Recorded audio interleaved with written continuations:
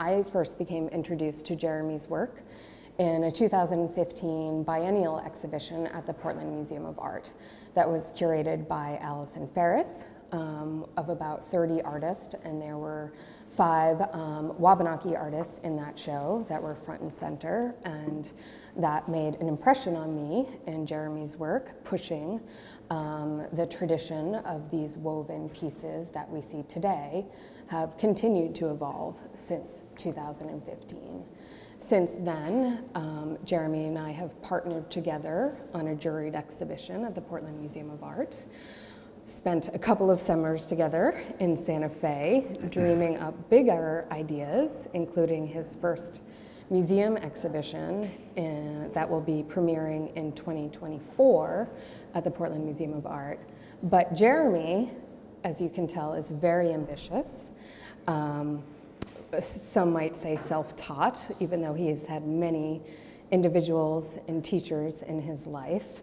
So let's kind of walk through that trajectory, Jeremy, and tell us a little bit, you know, how you got introduced to this practice of what we're seeing today. Well, growing up, my grandfather made baskets, and every time I'd visit him, I would smell the ash, and I'd see finished pieces. I never actually wove with him, but it was always in the peripheral. When I was very young, we didn't have television. We were quite poor, and so my toys were pencils, pens, paints, paper, and I'd play games with my brother where we would make our own toys, whether it was a drawing of a game or using. I remember we used tin foil once to make little creatures. We were very innovative. I spent several years living like that, and pretty much every toy I had was art. And then we moved to the reservation, and that kind of went away for a while. And I didn't do much with art. I mean, I toyed with it, but I didn't do as much with art until I was a young adult, when I was cooking professionally for a few years, just trying to get out of the house, trying to figure out who I was going to be. And I didn't like cooking, and so I told my mother that I wanted to come home and kind of just reset. And when I got home, she was relearning weaving from an elder in the community. And she said, you know, why don't you try weaving? So I did, and the first basket I ever made was a point basket, like the white one here. And it didn't look like the white one. But I finished it, and I loved it, and I ended up selling it for whatever, a couple of dollars, but it was more for my time than I was making in kitchens. And so I loved what it was, and I loved the fact that I could sell it, because I've always liked art, and I did art when I was younger, so immediately I said, I'm going to try doing this. And I haven't looked back. I've skipped a lot, but if we're talking about basketry, I kind of, that was the impetus of it.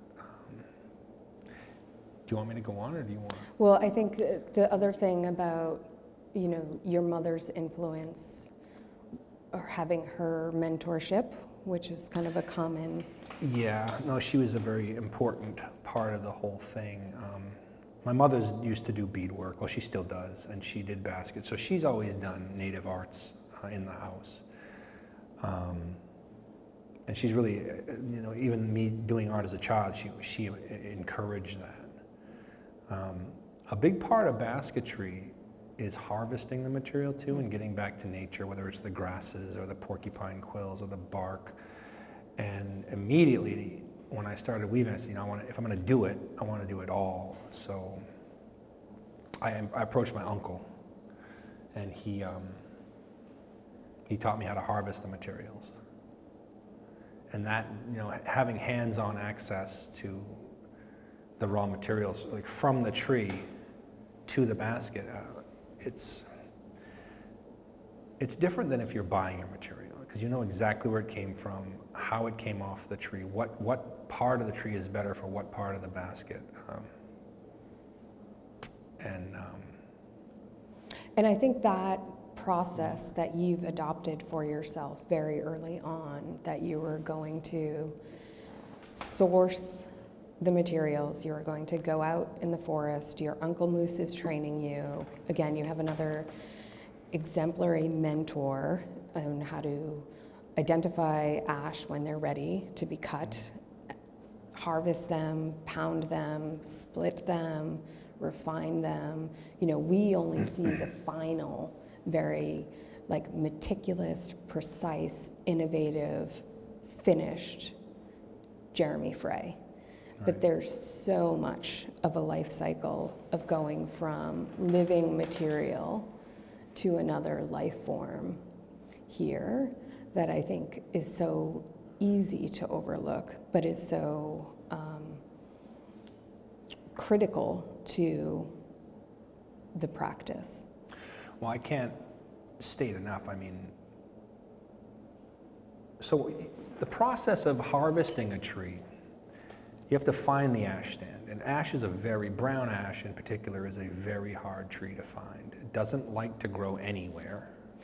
And when you do find it, it doesn't like to grow straight. And if it's growing straight, it doesn't like to grow fast enough to be thick enough growth years to be a basket. So it's finding basket quality material, if you're not trained in it, is impossible. Even you could find ash trees every day your entire life and it not be a basket tree without having some sort of training. And then that training only gets you far enough to almost know what you're doing. So then you spend 20 more years harvesting. I mean, even today, I bring trees home that just don't work for baskets. And it's because they're like people. They have personalities. They come apart different. Like, you could have 5 trees from the exact same stand, same soil, same water, same sun, and every one of them is different. Whether it doesn't split, it doesn't gauge, it doesn't pound apart, it's brittle. It's just this battle. So like sometimes I'll get 2 trees out of one stand that are actually amazing, and it just blows my mind. Yeah. That being said, you know, just because they're not perfect doesn't mean they're not usable. They're just a little harder to work with, just like people. Well, and just like people, the way you're describing sourcing the trees, their specificity, their nuances, it's very clear you've developed a relationship with this material. And as we can all see in both these examples in this room and in the back, something you've said from the very beginning of your practice is that you're interested in taking an ancient art form and making it contemporary. And there are endless examples in this room. Well, you know, one of my principles with what I do is I kind of, when I go to make a new piece, I look at the last piece I've made, and I always think, you know, what did I like about it? Or maybe not the last, but the last 5 pieces, whatever it is. You know, what did I like about it? What did I not necessarily like about it? What do I want to see in the next piece? And how can I improve upon what's there now? And sometimes it's the subtle, tiniest little thing. And other times it's major, you know, and you never know. And sometimes when you do it, it just completely destroys the entire medium. So you just throw that idea right out and move on to something else. But what you're seeing here is probably the culmination of 500 different attempts to make a basket over 20 years. And every single one of those attempts was a step towards what I do now. You know, even if I look 5 years back at what I was doing, they're very similar, but I see subtle differences with things that I've just changed in the last 5 years. And back then when I was making them, I didn't think that I had much more improvement space, you know. And so today, I love what I'm doing again, but who knows where 5 years will be, you know. It's a great, it's just a constant challenge. I don't ever rest on what I'm doing. I don't feel like, if I did that, I don't feel like I'd want to do it anymore. So I think we've talked a little bit about how you source the material, and that's probably very abstract for people here tonight if you haven't seen the process or demonstration of it. I mean, I can do a brief explanation. Do you want to? I should have already. So what we do is we cut a tree down, and we use the growth rings of the tree. So every year, a tree adds a year of growth. We debark the tree. When I say we, I'm speaking of the He's doing native this people. all alone. Yeah, it's me. So I'll debark the tree, pound every square inch of it. Like I pound down, I turn it, I pound down, I turn it. And you can't miss one spot, because if you do, it'll stick. Can you say how you're pounding it? Can you like? I use the back of a large axe, and I just swing hard, and you beat the heck out of it. It has the most meditative sound. It's like a drum beat or a heartbeat. It's pretty cool. And if you get good at it, I've done it so long, I have a very good rhythm now. And it looks exhausting. On the reservation, every time I would pound, every single time I would pound, when I was at the store the next day, the elders would come up to me and thank me for the sound they heard, because they reminded them of when they were children. Because you know, back home, a lot of the weavers, people don't pound anymore. It's a hard job. So that was my very first experience of just getting a lot of respect for the work. And it wasn't even about the baskets, it was about the process and just giving them an experience that I didn't even know I was giving them. So that was kind of cool. But once you've pounded out the tree, you literally, you just grab, like it kind of flakes up. Each row will just come up and loosen up, and you can pull them right down the grain. So the wood is it's not cross-cut. You don't really touch it with a blade until you go to cut it, after it's been pulled off the tree. So it makes the material very strong. So as delicate as these baskets look, they're not. And they come off in strips. Yeah. That are a couple inches. And that's how I store them. I store them dry, and then And but then yeah, there's the process. This process, after you split them, you scrape them, you gauge them, you just, everything you see started as a tree. So any shape you see there has been either hand carved or hand split or hand colored, or the grasses are braided. I mean, it's quite a process. Yes, so the basket closest to you, for example, what we're seeing are a combination of materials and techniques. You have sweetgrass, you have ash, you're using synthetic dye, and you're crisscrossing the sweetgrass. Right, so this basket is actually based on a fairly traditional weave, but I've just adapted it. Normally that weave would be set in the basket. This is a belt that's put on the outside. And it's one of the more subtle pieces here, I would say. Early innovations were for me, were the finer weaves, like this one here in particular, or the one back there, the white one.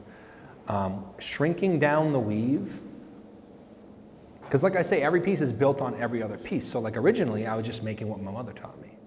And I said, well, I need to change this. So I kind of tightened up the weaves, shrunk them down, and then I started developing form and shape, playing with colors, playing with the way colors play with each other, with the shape. I mean, there's endless ways of... And when Jeremy says fine weave, that's a common technique and practice in ash splint basketry. So this is what he's learning very early on from his mother in the traditional scope, but then he's taking that and expanding it into what we might consider today, as you call them, fancy baskets or base-inspired baskets, and innovating them into, non-utilitarian, functional vessels that were once used for daily life into an art form. Well, the major limitation, I think, to where I come from and what the baskets were then and what they could have become and what they are now, the major limitation was just not valuing what was being made, whether it's the person making it or the person buying it. There was this complete disconnect from what went into those. And I don't know if that had to do with the fact that they were coming from Native people, or if it had to do with, I don't know. But one of my early on notions, and I had to go slowly, was to increase the quality, to increase the price. And that was across the board for everyone. That wasn't work just for me. Because, you know, early on we were building markets for these pieces. And let's talk about that building of markets, because Jeremy was part of an organization very early on, Maine Indian Basket Makers Alliance, helped you kind of find your own, brought you across the United States to national native art markets that were very much like everything New York is experiencing right now. Think of frieze, think of nada, especially for native arts in the United States. And so the Maine Indian Basket Makers Alliance, their goal was to position Wabanaki artists on a national platform, and did that successfully. But particularly Jeremy became such a savvy businessman and creating a name and product for himself that I think maybe surpassed your own expectations of what you could have done at those markets. So, you know, some of the most renowned markets are in Santa Fe or at the Art Museum, and you were the recipient of countless Best of Show awards, Best of Basket awards. I think other basket makers might be a little envious or jealous of you at this point, and we often joke when we're there together that Jeremy will have something extraordinary like this alongside an maybe perceivably simple, fine basket like that, and the judges will go with that. Remember when that happened recently? It's happened a few times. So I like to design pieces. I used to go to the shows and I'd enter to win a ribbon because it gives you more exposure. So I would push myself further on a single piece, and then I'd make filler pieces. But you could enter more than one basket. So I'd enter a piece, like, this is the one that's gonna win. And I'd put this little simple guy in next to it. I'm like, I'll just enter this too, because, you know, and oftentimes the more, but it's a native show. So oftentimes the more traditional people, but hey, you know, as long as you get to take the ribbon home. And so let's backtrack to your first time you went to Santa Fe. You were not actually in the market. No, I went as a demonstrator. That was through MIBA. So the Maine Indian Basket Makers Alliance, she's right about trying to, originally their goal wasn't to take Wabanaki arts national. Their goal was to bring it back. Yeah. Because we weren't. True. Our elders were passing away. The people who knew how to weave weren't teaching young people. Young people weren't learning. So one of the things that, and I joined Maine Indian Basket Makers Alliance like as soon as I started weaving. And I used to go from reservation to reservation teaching as I was learning, teaching the youth, and just letting them get their hands on the material, because it was really important to me to be proactive in keeping the culture alive. It was like a secondary job. The first one was to really explore and innovate, but the other one was to let other people experience it, and whatever they're going to do with it, they're going to do. Once we had developed, I don't know, what, 5 or 6 or 7 decent weavers that had kind of gone out on their own and actually had a business, that's when people started traveling. And one of the first ways we did that, everyone was scared to go to Indian market. I mean, we're from Maine, we weave up in the woods, it's a big world, you know. And especially if you grow up on the reservation, it's a huge world. So the Basket Makers Alliance sponsored a trip, and they got us invited, so we didn't have to enter. They got us invited to go as the Alliance, and we just showed our work. We could sell, but I didn't know at the time you couldn't, as a guest, you couldn't enter in competition. But I didn't know that, so I made this elaborate, crazy piece One of my favorite baskets to date, actually. What did it look like? It was all cedar bark, braided and striped. It was interesting. It's hard to explain. Okay. But I went to enter, and they're like, "Yeah, you're not on the list." I said, "Well, no, I'm here as a demonstrator." They said, "Well, as a demonstrator, you can't enter." I said, "Well, if I'm not good enough to win, I won't win. What does it matter? I'm here, and I want to enter." So they wouldn't let me anyway.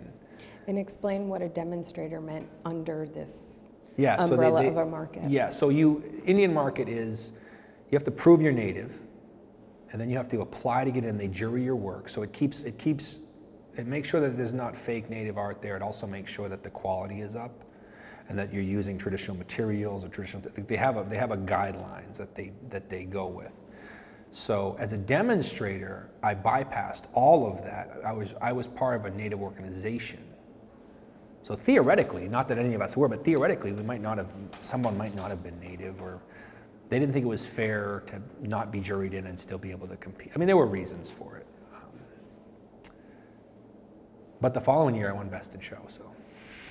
So the following year, you got accepted into the fair. Yeah. You entered your work into the jury for the Best of Show categories. And is that the same year you won Best of Basket? Best of Show. Just Best of Show. Well, no, you get Best of Baskets first. You get Best of Show. And then you go through. So that was the biggest, because that's 1,000 artists. And again, it's similar to opening here. They'd never seen the work, ever. Like, it just didn't make any sense to them. And it's just that you get that lightning strike kind of thing. Like, it was hard to win again because they'd seen the work. They still loved it. I still won a lot of Best of Basketries, but Best in Show is a hard one to win. You may never win it. So. And so I think when Jeremy says they haven't seen the work, these fairs are like any art fairs where every medium, and there are all different categories, right? There's metals, there's pottery, there's painting, there's jewelry, there's textiles. Yeah, right. So there's the categorization is very wide, and representation from Wabanaki Confederacy is bringing baskets to the table. And you're one of them at that time. Right, but so there had been Passamaquoddy and Penobscot baskets there, but they were very traditional. And traditional basketry looks a lot different than mine, even though it's very, I mean, my work is grounded and based in it. All the parts are the same. They're just put together completely differently. So let's talk about some signature Jeremy Frey elements of a basket. Scale. If I were to like... Sophistication. Yeah, I like to work in smaller pieces. And if I do work in Those larger are small? pieces, well, I mean, the pieces are small. Okay. The pieces of the pieces. Okay. And I like to bring the ribbing really close together because it makes it, they work, the closer you can get the ribs, the harder the basket is, and it becomes this strong, it becomes a solid vessel rather than this moving piece of woven. It's hard to say. Like traditionally the ribs on a basket are far apart. It's just easier to weave. When you're making the vessel, it's on a mold. Yeah. Ribs. Yes. Okay, just painting the picture. So yeah, the ribs are the upright. And the mold's in the middle. So yeah, so one of the things I've done is I really just brought everything closer together and made it all very small. I mean, if you're gonna, and I just love the look of it. You started introducing points. Are those yours? The points are what I learned originally from my mother, but I've adapted them. I mean, it's amazing the different patterns you can get using points, depending on how you lay them out, the colors you put them with, how you separate them. It's never ending. It's so much fun to play with those. And, you know, there's other twists and stitches that they've done traditionally, but I just love the points. Well, in these two. But you see, that's a perfect example. They're very different baskets, but they're the same techniques. Similar, same mold. Same form. Yep. Yep. A year apart. Yep. We had a conversation this morning about how you've innovated and played with the tops. Mm-hmm. Do you want to describe the differences? Yeah. So early on, my point baskets would have points on the cover. Just made sense. The one on the right here, you can see it has a black and red cover, and the neck is black and red. Well, the neck is actually part of the basket. It looks like the cover comes down over it. But it was just a different way of transitioning the weave. And then the other one has points on the cover, which would be more of my original designs. And that neck that's on there is the same as the belt that's on here, design-wise. It's just a different approach. They're actually, it's like weaving another basket over the basket. Which you've done actually in the back room. Right, I don't know if you've seen that. So the thing is, with basketry, it's literally, it's up, down, over, under, left to right. It's the simplest little mathematical form. So to innovate, it's like, what do you do, you know? What do you do? It's slow. And I think that's one of the things that I've found is you have to really slowly try things and see if they work and see how they work. And you have to have an aesthetic for design, you know. One of the biggest changes to my work came when I got my own lathe, so I could turn my own forms. That way I could choose any form I could think of, make it, and then weave the basket over it. And then just refine that technique. And I'm still refining, working over a form. I'm still refining it to, you know, I mean, there's always something to learn, so. I wanted to talk about, though, some of the more traditional forms. Is this one in the center? The urchin basket, yeah. The urchin basket, which you started very early on, which in this show is primarily work from 2023, but there are interjections of earlier work, so we can see an evolution. And urchins you've been making from almost the very beginning. And there's different styles. And there are examples of these different styles in this show, too. Mm-hmm. I mean, yeah, so the black and white basket is called an urchin basket, and it's actually a very old design. I used to take my work to the Maine Indian Basket Makers Alliance store, where they'd sell anyone's work. They'd buy it and they'd sell it. And every time I go in there, they had this little glass case with these 3 like 100-year-old urchin baskets. And I'm just like, how did they make those? Because when you're weaving, if you have a circle and you want to weave around the circle, you can pull it tight and it'll pull in, right? That's great. So you can tighten up the basket. Well, as you get up, that's fine too. You can push it down. What happens when you start weaving in? If you pull it, it goes in, which loosens the basket. So the challenge was to weave the top of those. And for years, I didn't even dare to attempt it. And you have to get your muscle memory down, learn the materials, learn the thicknesses you need to use. I had to make the forms. And so I did. It took a few years, but I did start making them, and I spent years refining them. Now I have like 7 different forms of different sizes I make. They've been, I think, as far as what I do, they've been the most popular form I've ever done. As far as my baskets existing, the urchins, I probably have half of my baskets are probably urchins. There's also would you mind sharing the maybe history of the urchins or the meaning behind the urchins from the perspective of the Passamaquoddy people? I don't know the meaning. You do. I never even thought about it. You've told me. I don't know it anymore. Why don't you remind me? Well, Jeremy Frey told me in conversation that you have smooth urchins. Oh, you mean, it's... And then you have ones with points. But that's not, so, okay, so... But this, go ahead. No, so, I don't know what she's talking about. Which is why you're supposed to talk. But I make, so urchins, when you find, usually you don't end up with a live urchin. You find the shell, and it's hollow, and it has a little opening, and it's, a little basket shape or a pot shape. But when they're alive, they have points all over them. And so the one back there is actually close to urchin colors, and it has points all over it. This one is kind of it's its own variation, but I also make smooth ones. And a lot of times I'll color them like the colors you would find on the beach. So green and purple, just a smooth, it just looks like the shell that you'd pick up. And it's just fun to explore different things, you know? And were they a food source? They were a food source. Yeah, that's where I was going. Okay. Well, a lot of our earlier designs are based around things we'd see. Like we make corn baskets. They look just like a piece of corn. Strawberry baskets. I know some people make pineapple baskets now. Acorns we make. And the urchin. And the urchin for me, it was a challenge. And that's why I made it.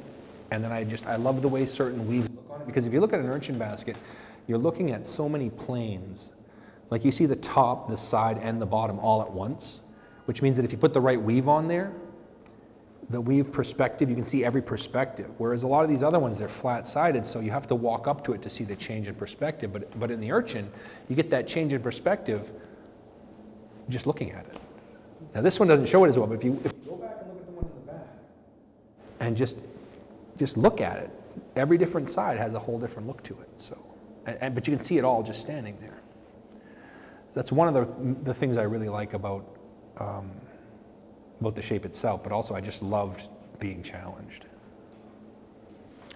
Well, and I think the reason I became so interested in your work is because not only the innovation of traditions, your commitment to material and process, your design sensibility, but from my perspective, you are just as much a contemporary artist as anyone else working today. And so we've had very philosophical conversations about what is contemporary art, what are these objects, how does this fit in to a contemporary practice, conversations around museums and curation and exhibitions.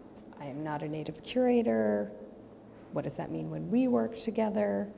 And so I become very interested in this idea of you sculpting material like anyone would sculpt material, and the commitment to that for decades. And that results in these incredible advanced objects that I think defy our understanding of how one makes them. And so I remember the first time Jeremy let me handle one, and I was afraid, like, because he so nonchalantly picks them up because he's so comfortable with them, right? And I, on the museum side of things, am treating them constantly with such care and, thinking they are one of a kind, unique beings, that I was like, I can't possibly touch this. But Jeremy is someone who is so generous with anyone who approaches his work that he will let them, and they're, light and airy and. See, now everyone's going to want to touch the I know, but you're not going to. You're not going to. But to say, like, there is this alchemy at play here that I think, when we were kind of planning for all the things I was going to ask you, word choices was something we had a conversation about, and like how to be deliberate about how we talk about things or not talk about things. And I still think they're sculptures. So, I had another thought, but I forgot what it was. And then Jeremy's like, but maybe they're woven objects. Maybe they're woven sculptures. Maybe they're woven sculptures. So the conversations we had came from my whole journey, which was to take this ancient craft and move it to contemporary art without destroying the soul of what it was and what it is. And so it's not something that I've taken lightly.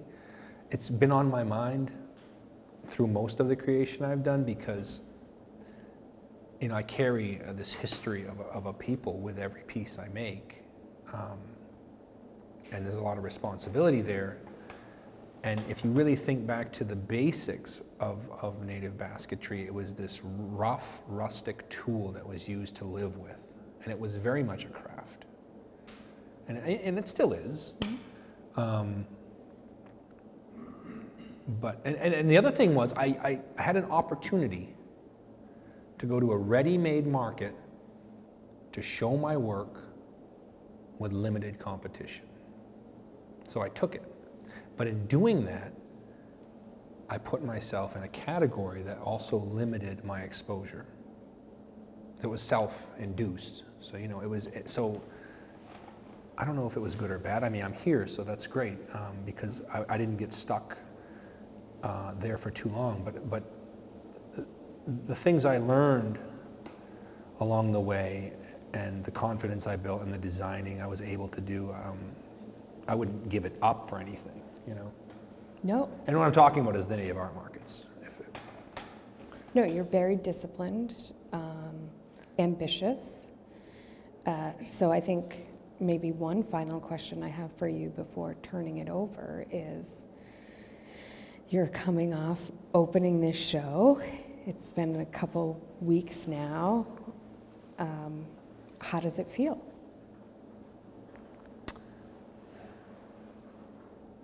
It's interesting, you know, it was very exciting opening night. I don't know if anyone made it, but it was fun. It was like I expected it to be, but also very different. And I felt like I'd entered some other world. Out of the woods. I felt like I'd come out of the woods, yeah, and into the big city.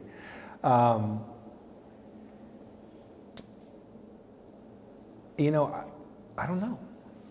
I'm still processing it. I can't wait to see what comes next. I can't wait for the next project. I honestly just want to get weaving again. This project, when I was doing it, it gave me some great ideas for some pieces that are going to be made. I'm looking forward to the journey. Again, one piece instructs the next. So this show is telling me what's next, you know? And so, yeah. If we want to do any questions. Would you like to take some? Yeah, I'll take any questions if anyone has anything. And yes. You're talking about using a way that you're building forms. Is it like a central form that you're then weaving around, or is it like an exterior thing you're then like? No, it's all additive. So I have to do I turn. It's basically like turning the shape of the basket and weaving over it.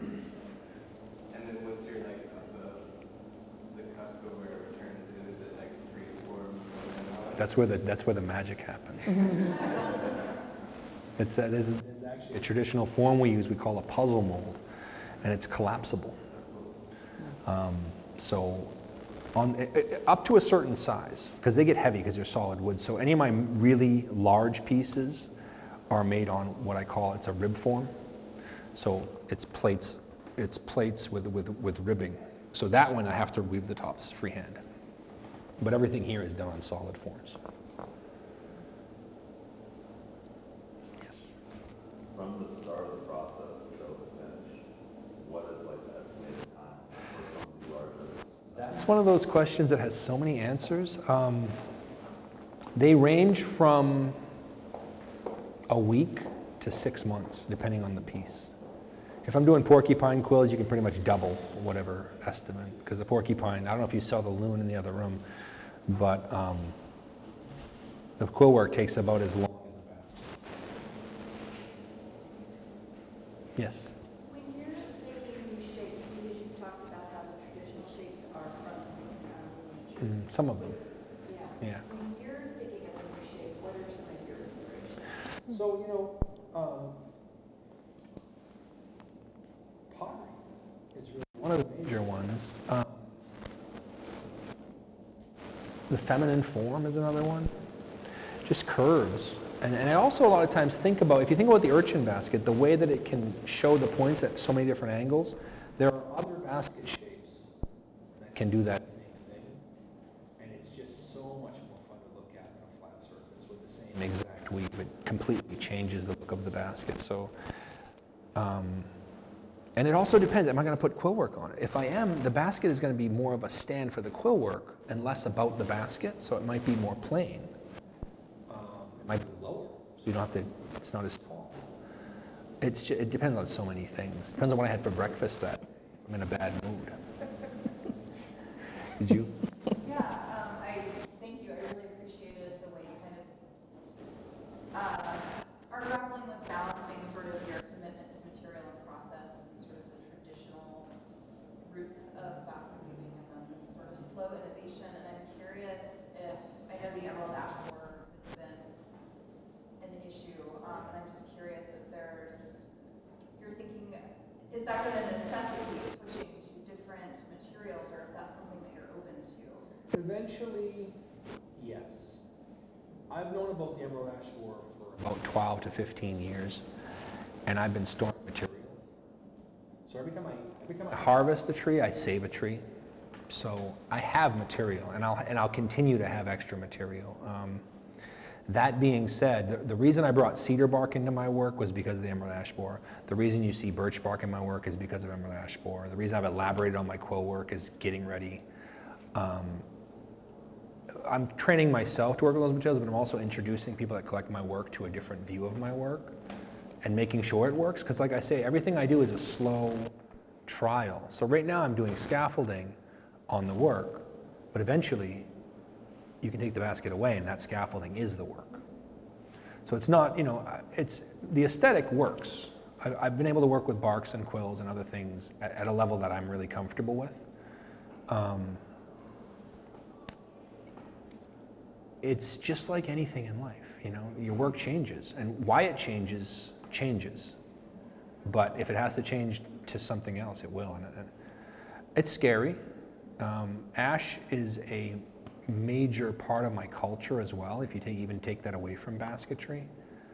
Our creation legends we come from the ash, so it's more than a material, but I've had a long time to kind of come to terms with its demise. So that's a great question. Yes? There's so much careful, meticulous, sophisticated thinking and planning that goes into your work. I wonder if there's ever the element of chance or perhaps creative mistakes that happen along the process. Maybe you're experimenting with a new technique that doesn't quite work out the way you intentionally or initially intended, but perhaps the surprise comes along the way. Usually it's color. It's usually color. And it doesn't usually go into that piece. It goes into the next piece. A lot of times I'll see, like actually this basket, Aura, it's the one with the blue. I had done another piece, and I loved the way that certain colors were working together, but I did an overweave over it that changed the look completely, but I wanted to come back to that look, and so I did this one. But then I forgot that I had to put color over it again. But it worked so amazingly. Like the brown and the red worked together in a way that I never could have envisioned. I mean, you don't even see the brown looking at it, but it's a huge part of the basket. So I guess those are the happy accidents, and that notion will be repeated in future pieces in some form, whether it's purple on purple or purple on blue, or Our basketry started off as a tool, and it was made of thick material, and it was a large weave, and you could make 5, 10 a day. I mean, you could make a lot more if you had a group of people, and they were specifically tools. Once New England became colonized and there were homes and trade markets, that's when the fancy basket, which is the style of weaving I do, was invented. So it's actually a newer form of our basketry. It's based on the old form, but it was always made as a decorative item. And as part of that decoration, we would see what we saw in nature and emulate it. And it became fun. At first, we just made fine miniature versions of those big work baskets, and that was cool. You had it in the house, you picnic basket with it. You make handkerchief baskets, knitting baskets for them to put their knitting stuff in, feather baskets. And then people became, well, they did what I do. They started innovating, and they made contemporary baskets, and those contemporary baskets were acorns and strawberries. And that was contemporary then. And now there are these traditional forms, and I'm doing a new version of contemporary. And so no, they never, fancy baskets are usable, but they weren't designed primarily for use, if that makes sense. Thanks for coming. Thanks for coming in and listening. And, Well, thank you.